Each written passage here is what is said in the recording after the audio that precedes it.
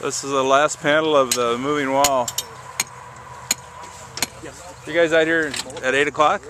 Yeah. Wait, look at this thing. You guys must have really been getting at it. We've got a lot of people here. 6 of them. Well. Upside down and wrong hole. On the green side, only 2 on the red. So this is the moving wall. They just erected this thing Thursday morning. Crew did quite a job. Get this up in a little over an hour. Really? Have you been since 8 o'clock? Hour and a half. And your name is? Keith Singbush. Okay, yeah, you're one of the organizers. Yep. You guys really went at this. Went really you must well. be really well organized. Got a good crew here and well organized, and the crew that brought the wall did a really good job of explaining how it goes together. So it went well. Must be a lot of good engineers in your crew. Yeah. This up so fast. Exactly. And I saw it was all leveled. So what do you think about this event coming here? Well, I think it's a once-in-a-lifetime opportunity for locals here to come and see this, and we're hoping to draw people from quite a distance. So, yeah, it's quite an event. Do you have any idea how many people are? We have absolutely no idea who's showing Will be attending tonight or opening ceremonies. Typically, just from previous events, had between 3,000 and 4,000 people for the opening ceremony, and as many as 10,000 over a weekend, 4-day event. So, yeah.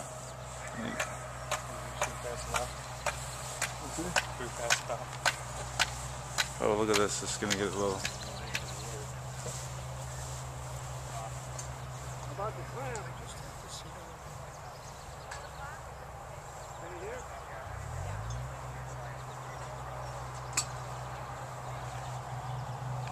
I'm standing about in the middle of this moving wall.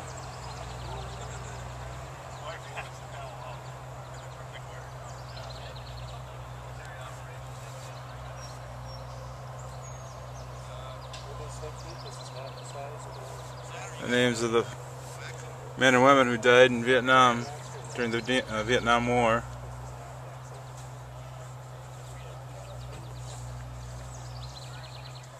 So we have crosses here of veterans that died from in the Vietnam War from the 9-county area, northwest Wisconsin. Is that right? And your name is Dave Hansen of Spooner. That is correct. And you created these crosses.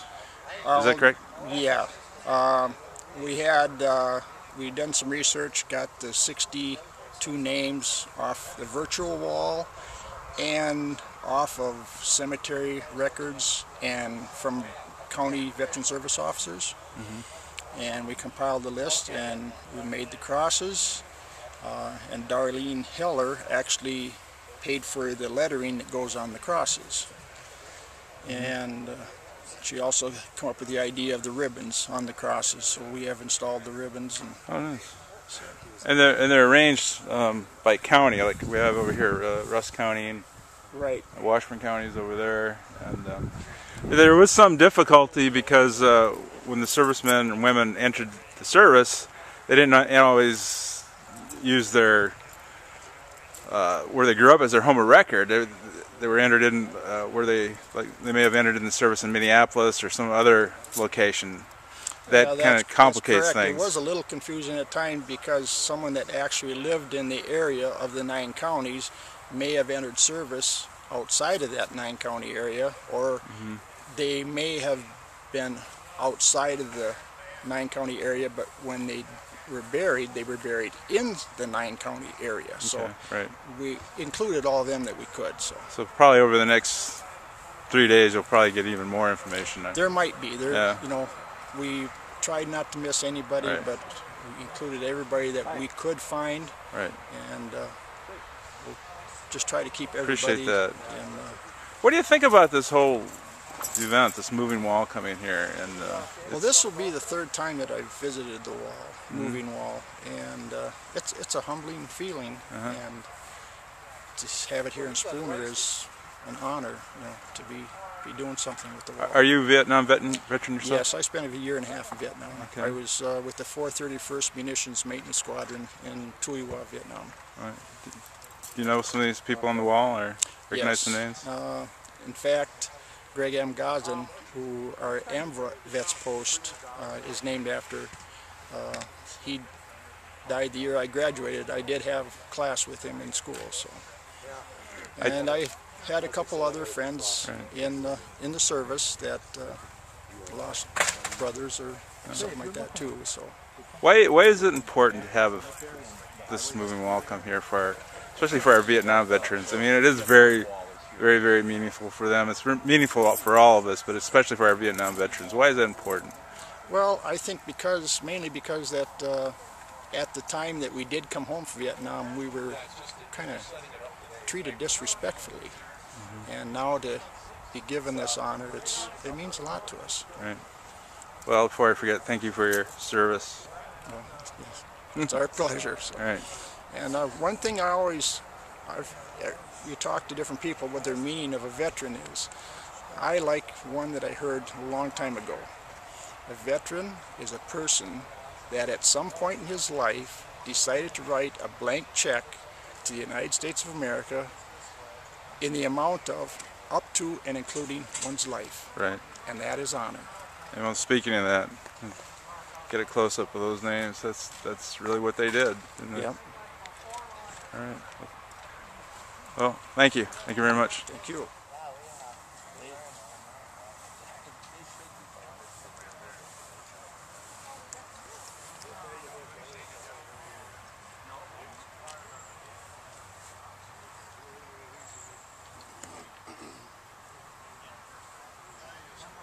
Okay, Tim Brabick, Washburn County Supervisor.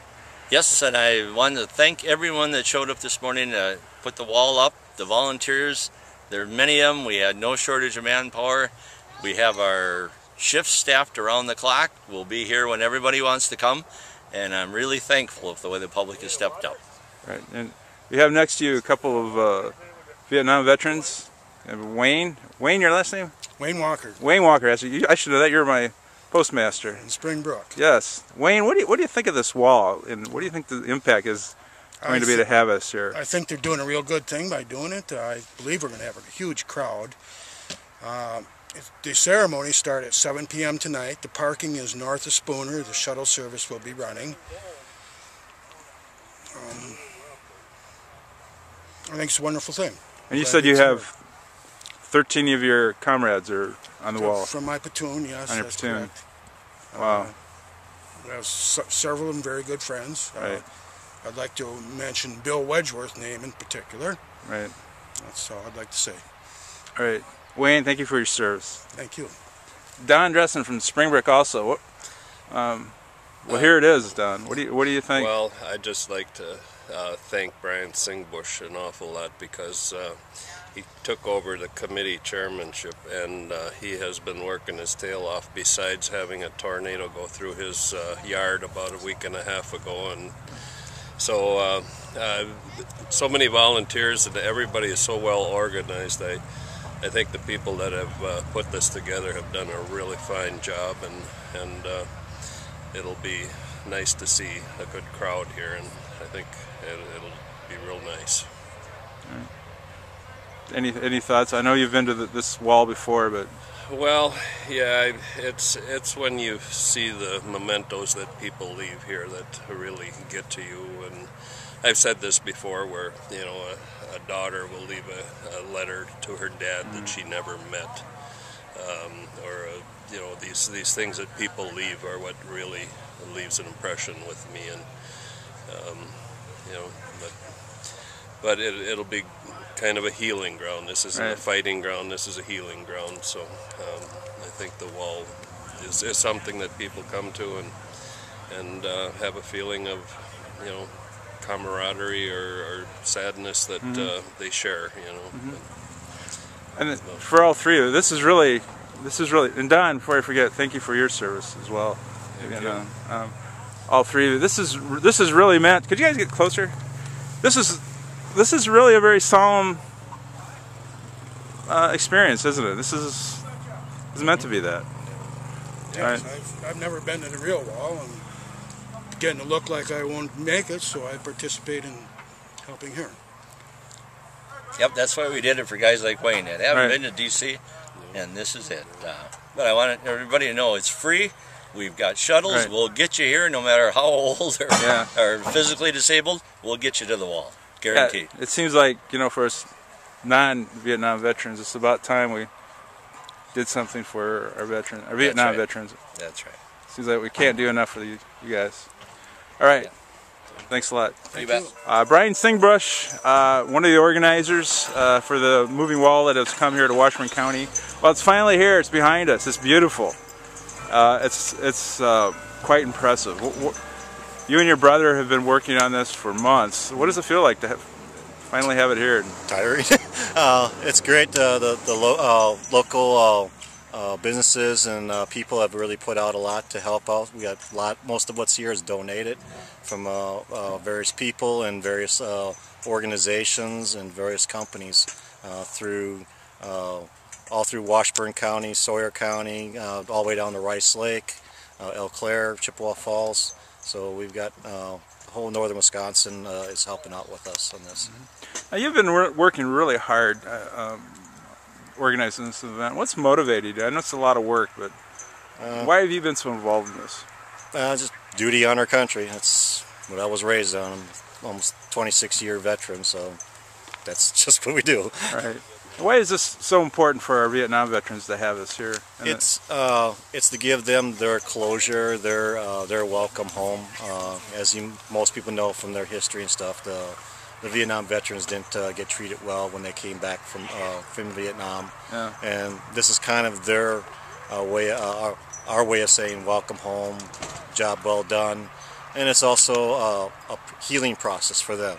Some of them have a lot of animosity towards the people with the way they were treated, and this is just a way they can come here and hopefully let it go and get back into the society without the anger and stuff like that. Right. Well, it's beautiful. I'll just take one quick look.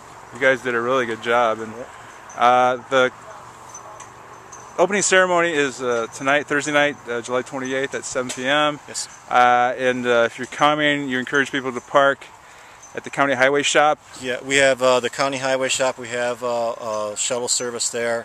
We also have, along here on Wildcat Road, we'll have golf carts and trailers going up and down the Wildcat Road, picking up people, bringing them in as best we can. We got as many as we could get a hold of, and we'll shuttle fight people as fast as we can. Don't wait till the last minute. Come early. You advise people to come early. It starts at 7. Maybe try to get here 6. The shuttle service starts at 5. At 5 from the highway department, and just come here and have a chance to look around the cemetery. All the stones here that have American flags on them are Vietnam veterans. Okay. So there's approximately 310 Vietnam veterans buried here right now. Thank you for all your hard work. It's appreciate it.